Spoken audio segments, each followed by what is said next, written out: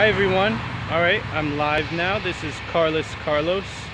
Welcome to my Carless journey. I'm on my way to Cape May, but along the way, I've been stopping at environmentally sensitive areas. So where I am now, you might be able to hear something that looks different than the scenes. I'm in Chesterfield, where it's a bucolic scene right behind me, but if you look this way, it's not very much at all. There is ongoing construction at the Chesterfield compressor station, which is where I am. I'm right across the street. And for those of you who know about this pipeline, I'll just give more details in a moment about my own journey, and we'll probably make a video later on. But for those of you who know about the Southern Reliability Link pipeline, which is proposed and hasn't been passed yet, but regardless, the people here, I'm not sure what this truck's about, are actually going ahead with construction. They've been doing construction for a little while now, so they're presuming that the pipeline's already done deal, almost as if they've been known ahead of time that there's a go-ahead, but it actually hasn't formally been approved. So somehow they've been given the wink and they're going ahead of the actual formal process. So they own this land and they can do what they want with it, but there's no other reason for them to build a compressor station unless this pipeline becomes passed. So that being said, I'm here now. I've been walking since May, and I took a long break because I was injured, but I'm walking for many reasons, one of which I added was for pipelines, to expose the pipelines that are all descending upon New Jersey these past few, I guess, couple of years. I sort of only got into the loop since learning about the Pilgrim pipeline in North Jersey. But they're all coming all at once, and there's a lot of pressure to get them pushed through in terms of industry and government colluding. And it's not in the citizens' interest, it's not in the future's interest, and my whole walk is about sustainability and making the planet a place for, sorry, I'm seeing text now, so I'm getting sidetracked.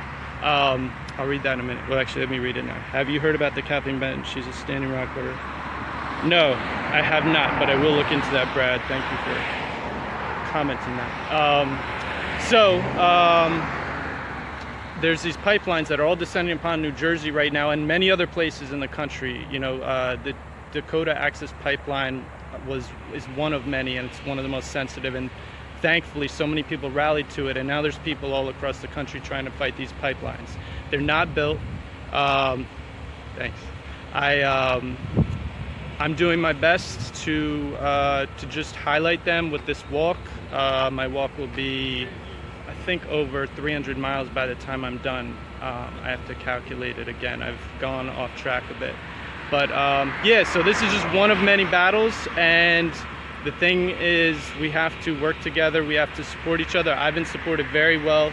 I've been able to sleep at other people's houses. They've been putting me up. I haven't had to set up my tent. I do have a backpack on.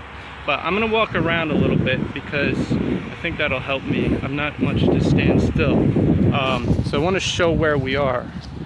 There is a space in between two ongoing construction sites close to where the police officer with his lights are on. And let's see if this works. No, it doesn't. Great. All right, I flipped the video. It's the first time I did that. Woohoo!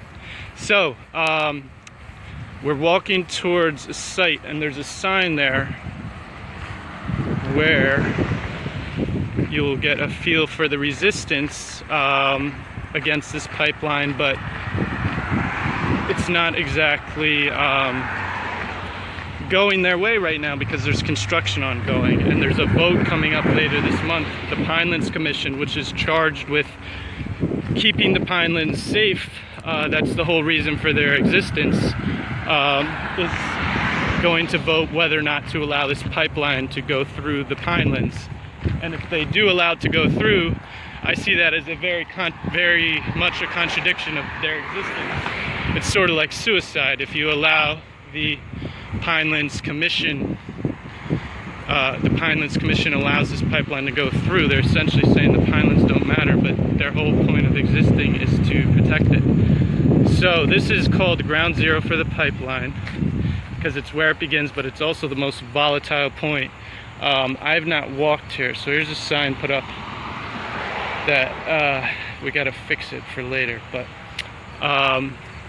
yeah, there's construction going on now, and when this is built, the houses around here are going to be threatened. Everybody in this, I don't know what the radius is, but this is a huge amount of gas coming through this area, being compressed to be even more volatile, more dangerous as it makes its way toward the Jersey coast.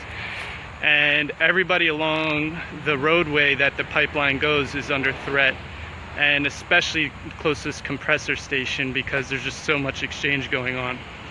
So, alright, I think I could sneak by here. The police officer was actually very accommodating before.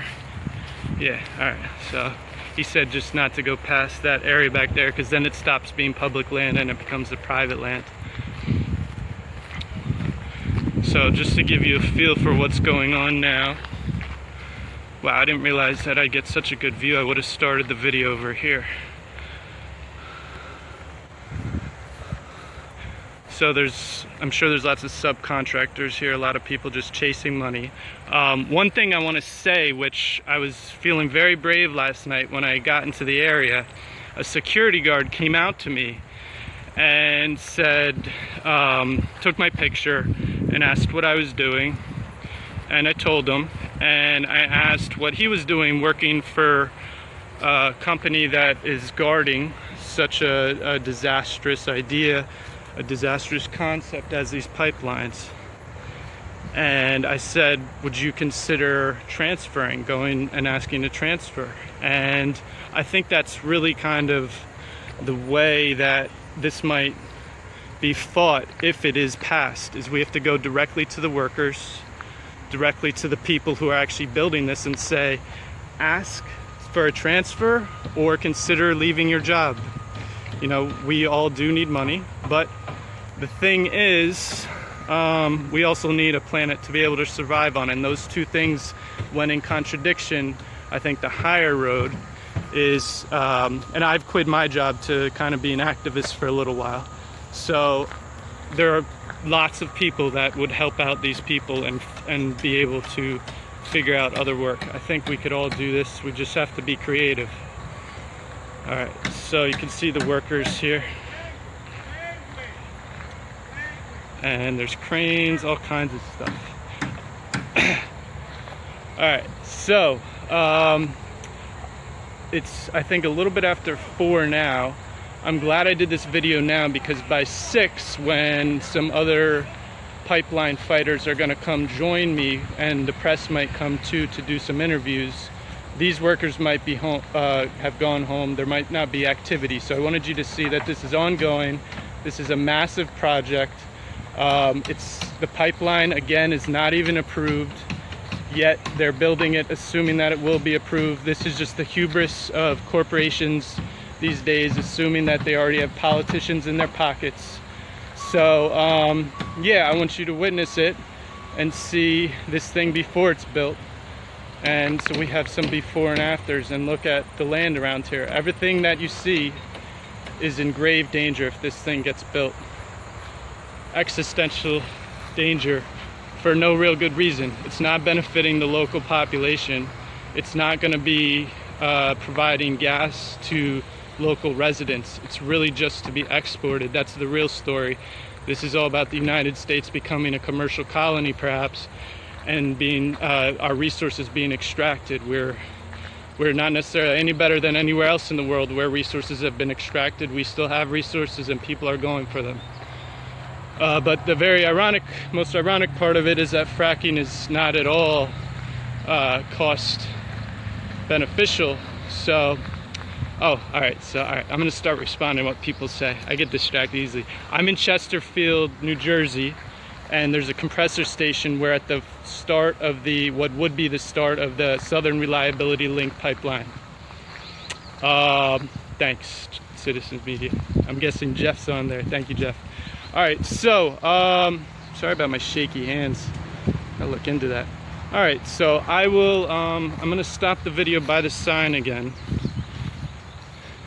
and we will try and put a video up later when there's more of us here, and kind of get a feel for some of the people that are resisting this, and they're a lot more knowledgeable than me. I'm kind of learning things about specific pipelines as I go. I was at Penn East a few days ago protesting that, or learning about the protests against it and walking some of it. So this is a picture, I guess, of a compressor station blowing up. You could see, or something blowing up, that it looks like a major highway is right next to it, so you get a size for how big it is. All right, here, let me see if I can flip it back around. Oh, I'm blocking it. All right, there I am. All right, so thank you. My first video for Citizens Media TV, and I'll try and report later since I'm now linked in and I can do that. So yeah, thanks for watching. All right, bye.